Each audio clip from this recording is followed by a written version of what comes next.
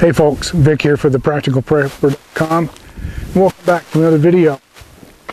We'll call this one Hoophouse 2, just because I have one called Hoophouse 1. So in the beginning, these were kind of laid out. There wasn't really anything up. We now have Hoophouse 1, Hoophouse 2 are up. Like I previously talked about, I reduced the size to basically 16 by 16. One is to keep the county out of my yard forever. The other one is, I think it's just pretty efficient. So I can make two. I've got one more here with a few more parts. I can make a third, and I plan to. So we'll end up with three of them that are 16/16. We planted out a lot of stuff, and I'll bring the video over here in a minute. I'll kind of show you what we have. But basically, I got the shell built, the frame was up, concrete work's done, all the braces are in. I went with triple purlins up here. Just gives us much more support, and I went with hoops on 4 foot instead of 6 foot. Gives us more strength. And then our winds up here, I think that's going to be important. I haven't done the fronts or backs on them yet, and I have to get the runner material in there to put the plastic over them. But that's something for a little later. My main concern was to get these guys in place because we had a lot of plants that were coming up, and I actually had to build, throw this together yesterday. This is a 16 by 5 foot planter bed here in front, I'll show you. And I needed that for the overflow because we had another, I think another dozen tomato plants, and we had some more hearts of gold, cantaloupe, and a couple racer pumpkins and a few other things that were the odds that didn't get planted in the other 4 beds. And we actually had about 4 plants, which we put down on the toe swale. And racer pumpkin and some cucumber, and we'll see how those go. Last year the racer pumpkins down there did fine. They produced several nice pumpkins, so we'll see how that works again this year. Again, all of it's experimental. We have a lot of different plants that we put in the ground, and some of them came from our permaculture group. One of the gals had a big tub of tomatoes, some brandywines, and a whole lot of other stuff, peppers, which I don't know which peppers they are. We'll see when they produce. They just said peppers. So we threw all of that in, and it's a big variety, and we're seeing what really takes and what hasn't taken. We know last year our cucumbers did really well, racer pumpkins did really well, and we really got hurt because we had a real bad hailstorm, and we planted in May. This is June. We waited till Memorial Day to plant, and I know there will be no more. I know there's no more frost. The frost actually stopped in the end of May here. But I was concerned about getting that hailstorm because it did a lot of damage to everything last year. So we're hoping that doesn't happen this year. If it does, at least in the hoops, I can throw a quick cover, and with these clips, I can clip it on and at least mitigate the damage to both of these guys. Over the summer, I'll work at getting these framed in on the ends, with a door on this end, and then the other 2 ends will also have vents, high vents and low vents, so I can open them and try to get a little convection flow in there. We also have this material, which I ordered, and we have one large enough to go over the entire hoop and clip on. So what we'll do this summer is we're going to run it just like they are as I get the hardware in place to skin it. And July and August, we will go ahead and run it with just this material on the top, which is what a lot of people do. They get the plastic off, or they roll up the sides to get more draft through and get the heat away from them. So we'll do that this year, and I don't know if I'll get the 3rd one built, maybe next year, before I actually get that one done. There's just too much happening this year with events, things that we're doing, and a little vacation we're taking, and it's a lot of fall hunting to do. So we'll see how all that works out. I built planter boxes inside. I had a bunch of 12-inch lumber, 2x4x12, or 2x12, excuse me. So I had a bunch of that, so I reconfigured it, rebuilt it, made it into beds, so they're a foot deep. We brought in, I got compost from a place over Donovan who makes their own compost, And then I got triple mix, and I basically 50-50'd the mix to do the boxes. And that's turned out to be a pretty darn good soil mixture. It's light to where the plants can move around, but it's solid enough to grow in. So we'll see how it goes. I also had 20 yards of wood chips, and I had them brought in early this year. The arborist that brings them to us gets really, really busy. And sometimes you're gonna wait 2 and 3 weeks to get them.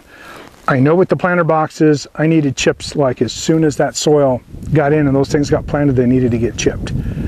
And it does real well. So we've chipped kind of around the outside as well. Hopefully when it's real hot, we can kind of spray this down with some water and maybe have a few degrees cooler in the air temp around them. So anyway, let me drop these. I'll get the camera and I'll show you kind of what we've got in place. And then I'll probably just give you a brief tour of the 2 straw bale raised beds we have. And they're all planted out. We're also doing some around the chicken coop. I'll give you a quick look. Over there, we're experimenting this year. I'm running gourds. Gourds are a long season, but I'm going to see how they do. I'm going to basically let them trellis on the ground. I don't have anything built yet. If they grow, if they produce gourds, I may think about building something else that's more of a trellis system, which will be really cool. But I want to see how they do. So far, they're doing phenomenal. They've hit the ground running. They get a lot of sun, and they're taking off. We're doing we're doing potatoes in bags. We've got those running around there. We're doing sunflowers at the same time. So anyway, let me get the camera off the tripod, and I'll walk you through, show you what we got in both of these guys, and then I'll show you the raised beds. Okay, be right back. This is what we're calling Hoop 1. You can see the beds that we built. This, of course, you can probably guess, this is the door end. There's a little bit of room here on the sill. Pull this back. Between the sill lumber right here, right there. So this would be where we'd step through the door. This particular box here is 5 feet wide. So it worked out, and I needed a trellis. So I had some extra T-posts and just some standard fence wire. So I pretty much just threw these in, clipped off the fence wire, and we'll use it as a trellis. So there's a lot of tomatoes and pumpkins. We got bush beans, zucchinis, watermelon. This one right here is a brandywine. We've got several brandywines right here.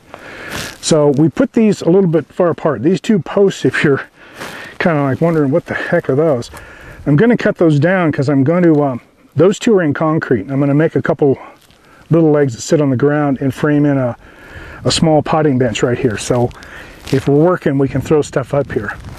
Yeah, I think it'll just be handy in the future. So Hoop 2's built just about the same. Nothing different and nothing really fancy about it. The material that you see up here, we put that originally because we were having some pretty good wind, and I wanted to give the plants a chance to develop a little rootage and get a little stronger before I pulled it down. And I think I'll probably pull that down here in a day or so. Excuse me, in a day or so, and let them get a little bit more sun, and I think they'll stand up to the wind a little bit better. It's definitely helped keeping really the stronger winds that we had a low pressure go through, and it's really kind of helped not damage those. So this is a little ground one. I had to throw it together real fast, and it should work out fine. Again, nothing fancy. 2x4 screws, and I'll reinforce the metal corners, and that one will be an open air. The other thing I can do is I can put some EMT on the side and make some hoops, so that this is a row cover we could do, and in the future. And here's, of course, the longest straw bale we have, and I did the same thing. I needed some kind of trellis, so I just throw that in. This one does have wood in the bottom, and It's done real well. So we're already starting to get some cukes coming in. We've got snap bees and peas and Halona melons, all kinds of cucumbers, and a lot of Hearts of Gold melon. Hearts of Gold is a melon. I've still got my onions in here too. Hearts of Gold is a melon from Fallon, Nevada, and very famous in this area. Seeds very expensive if you get it. So what you do is you go to the Hearts of Gold Festival one year and you buy melons to eat, and you tell them you want them whole. So you bring them home, save the seeds, and that's what we planted out this year. So this is kind of the rest of the raised bale, the long one. And we're just starting to get some things going here. This area around the 4-foot fence around here is absolutely rabbit proof, so we have no bunnies in here at all. And this is the other short barrel. This was the short raised bed, excuse me. This was the original one we did. And you can see by the color it is, and it's kind of starting to fall apart. What I'll probably do is take some old pallets and I'll build a frame around this thing. And then eventually we'll just start planting right in the straw bales. This still has a lot of garlic. There's 2 different varieties of garlic and 2 different onions. There's white and red onions. And I think I have Roja garlic, and I think the other one's an American garlic. The other thing we put in, this is walking onion. There's one here, there's one on the other end. It's doing quite well. We just got that from a friend's garden, and it's just taken right off. So, and then here is this is a false indigo. This is one that was dying on me, and you can see I put it in a bucket, and got it some good soil, and it's taking off. This is one, didn't work so well, but that's a black locust, and that one, for some reason, just failed miserably, and it's definitely gone. So, everything's an experiment. We're keeping the mint in here. Now the mint, you know, you all know, can be really evasive, and all in all, things are quite well. I think the soil's still got, yeah, see, it's still got some good moisture in it. With the, if it wasn't for wood chips, we probably couldn't grow much of anything out here.